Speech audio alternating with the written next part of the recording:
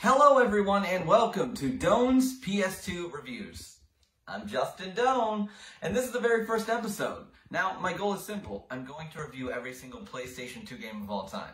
I know, that's a crazy goal. There's thousands of games, but I've got all the time in the world. So let's get started. On the very first episode, we've got two games. Legends of Wrestling 1 and 2.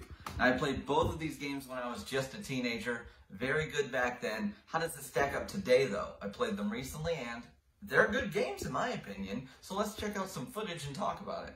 Here's the roster of both 1 and 2. As you can see, both rosters are very stacked, having some of my favorites like RVD and Sabu. Now, here, you see, look at this. Very slow gameplay in the first one, it looks like, compared to the second one, which it looks like it's almost sped up, but I think they fixed that in the second game.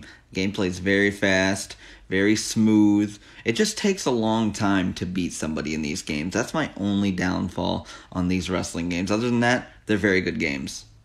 Let's go to our video game expert, Michael Porter, to see what he has to say about Legends of Wrestling.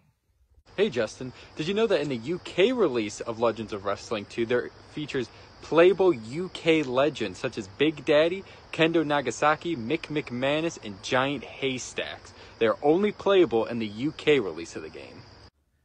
Thank you for taking the time and watching this review with me. Now, do these games go in the good pile or the bad pile? For me, they go in the good pile. Have a good day, everyone.